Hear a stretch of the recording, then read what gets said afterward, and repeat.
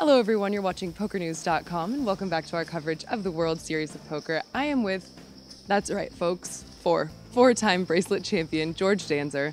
Now I saw your lady last time we did a winner interview. She was here also, so tell me a little bit about the sweat you gave her last night. Yeah, she just came in last week, and this time I just told her I'm gonna save the bracelet victories for when she's over. So I just warmed up the first 3 weeks, and after she came over, I went to a new apartment. I got this a nicer place. Before I was staying just here grinding along, and now I can have a little bit time in between the tournaments, and all the relaxing helped out to get me to the next victory. So it was just as scripted. Easy for this guy.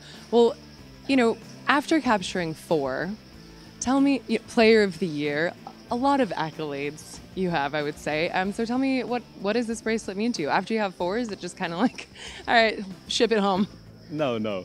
It's every tournament victory is great because it's so hard to get through a field. No matter if it's 100 people or 1,000 people, it's always, you feel like losing every poker tournament. It's just because at some point you bust, you lost. And to get through a field and win it always just feels so amazing because then you think you're the best, you know, you beat them all. One time.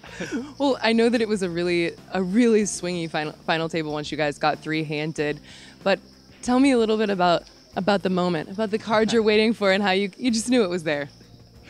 Yeah, there was one spot where I have 2 outs on 7th Street. The showdown is already there. I can see the opponent's cards because they had a side pot. So my hand is the last one to be turned over, so they can figure out the side pot. And I see the ultimate sweat. Here it comes. Yeah, he has tripped 3s, and I have only a pair of aces, so I need another ace. And I squeeze my hand. So I just look at the side. Like this, you look at the side and then nothing shows up because there's no spots. If you have a face card, you're gonna have some face. If you have like 4 and higher, you're gonna have like 2, 3 or 4 spots on the side. And this one had none, so I know it's an ace, a 2 or 3. So I look a little farther so I can see the color of the card. And it's a club. So now I look what clubs are gone, because I know it's either an ace, a 2 or a 3 of clubs. And I look and I see the 2 of clubs right there. So I know it's either the ace or the 3. Dealer didn't say anything, but he knew that the 3 of clubs was mucked over there because it was an open hand of the 3rd player that I had already forgotten. So the 3 was, he knew he's like, George got it. I'm going home. If he's rooting for me, he was like, George has it.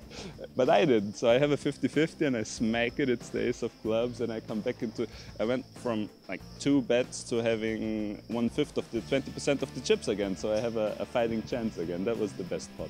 And the rest, as we say, is history. All right, well, Tricky Scarfy's about to jump in the 5K, so I'll let you get to it. Thank you so much. This is George Danzer. I'm Sarah Herring. You're with us on PokerNews.com.